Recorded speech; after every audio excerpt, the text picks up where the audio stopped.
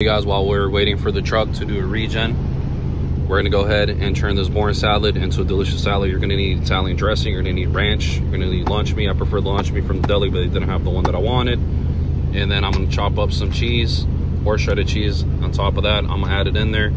I'm gonna minus the pork because I don't eat pork for health reasons.